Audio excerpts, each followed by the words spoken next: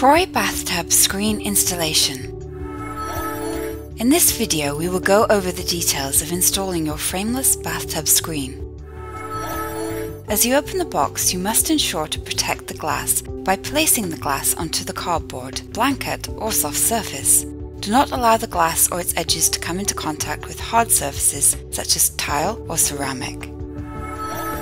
Installing the hinges on the glass screen.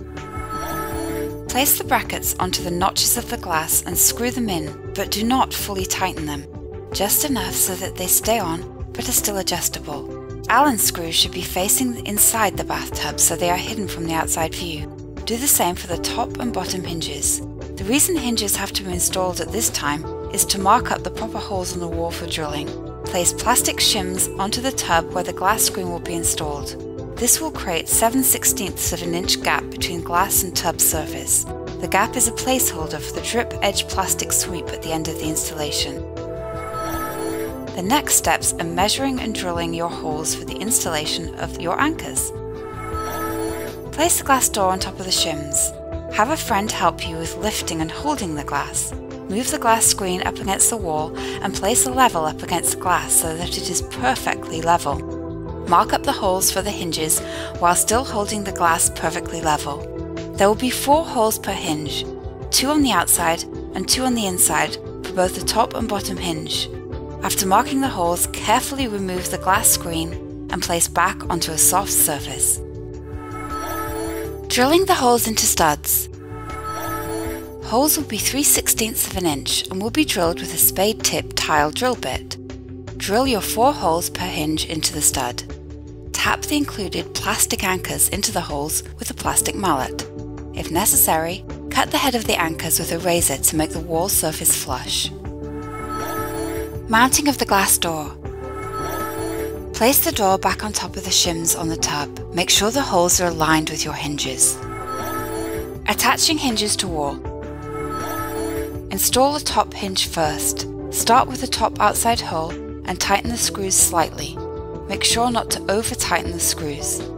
Next, install the outside bottom screw, followed by the inside top screw, and then inside bottom screw, completing the installation of the top hinge to wall. Next, install the bottom hinge, installing the screws in the same order of the top hinge. Now open and close the screen a few times to ensure proper movement of the screen. Once satisfied with the screen movement, use a manual screwdriver for the final turns of the screw to make sure the hinge is completely secured to the wall. The next step is taking the included Allen wrench and tightening the hinges to the glass. Adjust and turn the Allen screws, first the top, then the bottom screws, to make sure the glass is secured to the hinge. Installing the door handle. This step depends on the type of hardware you have chosen for your screen and will involve placing the attachment hardware through the provided opening and securing the hardware from both sides. Please make sure to use the provided washers with your hardware to avoid contact between glass and metal at all times. Installing the sweeps. Remove the shims so that the door can swing out 90 degrees. The bottom sweep is pre-cut and is included. The side of the plastic sweep with the V end will be facing inside the shower. Snap the plastic sweep onto the bottom of the screen and slide it all the way on, tapping it onto the screen so that it is flush. Now we need to measure and clip on the plastic sweep for the sides of the glass. After measuring the 3 different pieces of plastic sweep, cut them with cutting pliers. Snap the 3 plastic sweeps on for a clean installation. Have the lip of the plastic sweep facing inside the tub like you did with the bottom sweep.